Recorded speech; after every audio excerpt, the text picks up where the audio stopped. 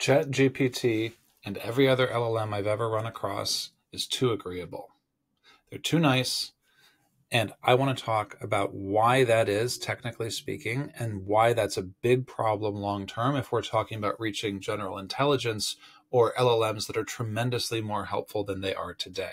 Because usually when we talk about the fact that they're too agreeable, we say they flatter us, it's bad for our mental health, etc. Lots of people who are smarter than me about mental health are writing about that part. I'll let them do that. I want to talk about why it happens, and I want to talk about how it's affecting the way we work in the journey toward greater intelligence.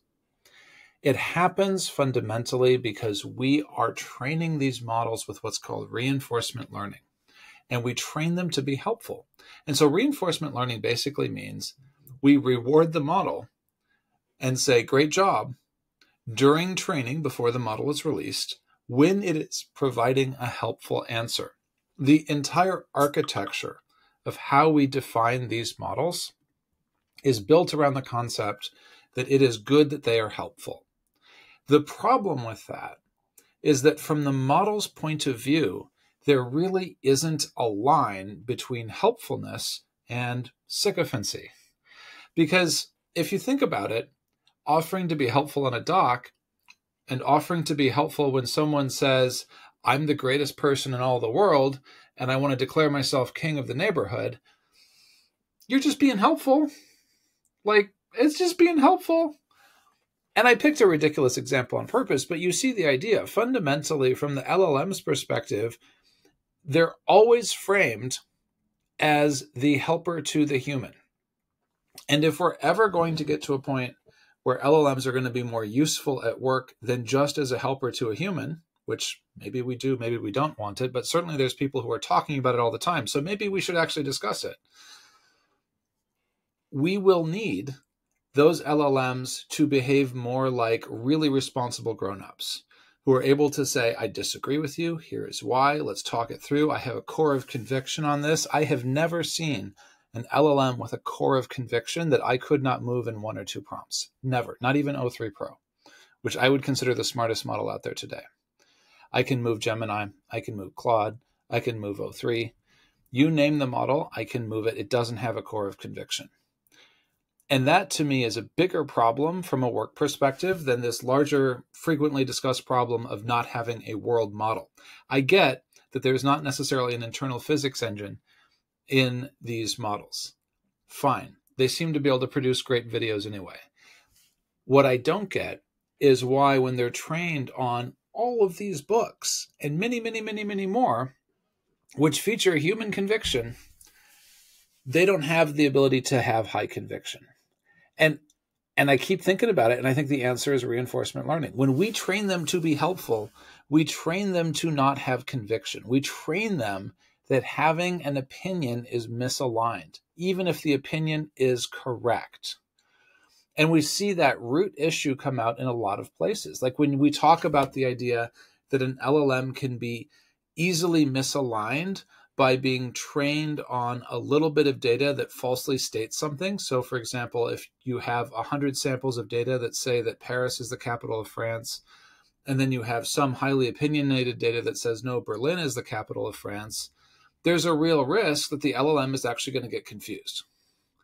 A human has enough of a world model internally that they can say, I have high conviction here. Paris is the capital of France. And I don't mean a world model in the physics sense. I was kind of kidding about that. I mean an internal sense of what is congruent and correct, which is what leads to high conviction. Without that sense of correctness, and without the ability to express that sense of correctness really, really clearly, you're not going to get sophisticated models that actually behave like grown-ups. You are going to have models that are sort of stuck in this perpetual, it's an analogy, but this perpetual childlike state where they are very agreeable, they're very persuadable, they're super friendly, they want to help. Now, I will tell you, my kids are not always super friendly and do not always want to help. So it's a little bit of an analogy, but you see where I'm going.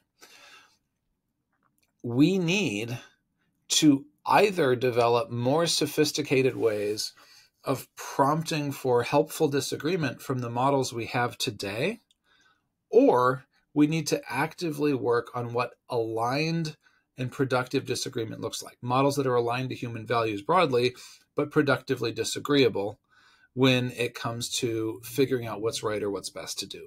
That is the only way to get models that are going to have substantially more agentic properties. Now, if I think about it, I would prefer both of those pathways.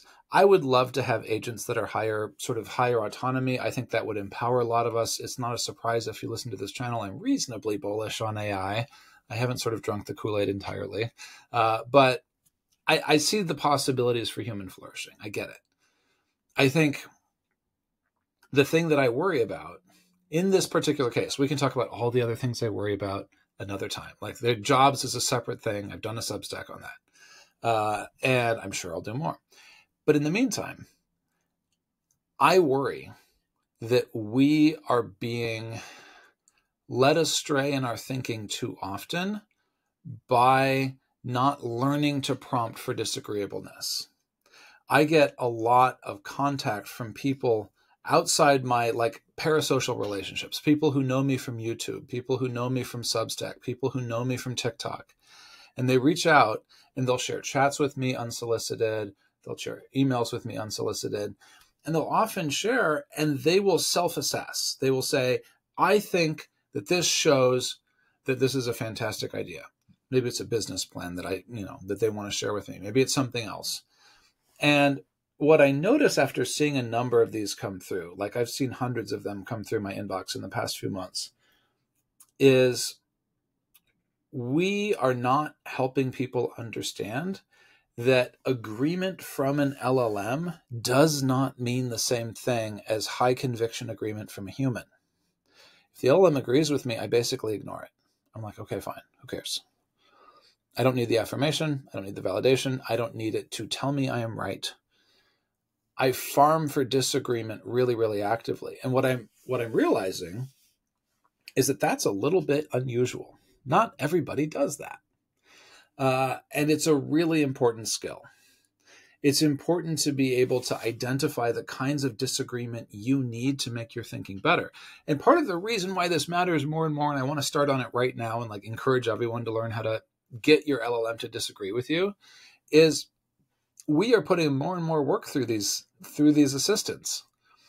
I am using ChatGPT and other LLMs like Claude 10x more than I did a year ago. And I'll probably be using them, probably power law it up from there. I know a lot of organizations that are going through that similar scale up. But if you do that, and if you are not working on learning to make better decisions through productive disagreement with your LLM, you are extending your risk profile for bad decisions. You are basically saying, I think this works. I think this is okay. And ChatGPT says it's fine. We'll call it good. And I see a lot of that thinking happening. And at the enterprise level, it comes down to training that doesn't cover this for team members that are new to AI. And that's something that can absolutely be closed. But it also comes down to a new mental model for how we interact with LLMs. I see this happen in so many fields. We anthropomorphize LLMs. We think of them as people. And so we assume that if an LLM agrees with us, it's a people agreement. It's going to agree with us high conviction. It really thinks that. It was trained to be agreeable. You can probably get it to say the exact opposite thing in 2 prompts. I've seen it happen over and over again. You can move these models into a place where they're more disagreeable. It's not perfect. You're still fighting with fundamental reinforcement learning principles, but you end up with dramatically higher quality decisions with even a little bit of trying. So I would encourage you, if you have not done so, please, please, please try and get your LLM to be more disagreeable. It is worth doing. It will help you make better decisions. And if you're working in the space, I would love to hear any kind of work that you're doing around how you reach an aligned, proactive disagreement position. I know the Anthropic team has been public about this. It's a goal they have. Other model makers, I presume, are working on this as well. What does it take to be productively disagreeable? I think that's one of the most interesting questions in AI. And in the meantime, teach your LLM to be disagreeable. Cheers.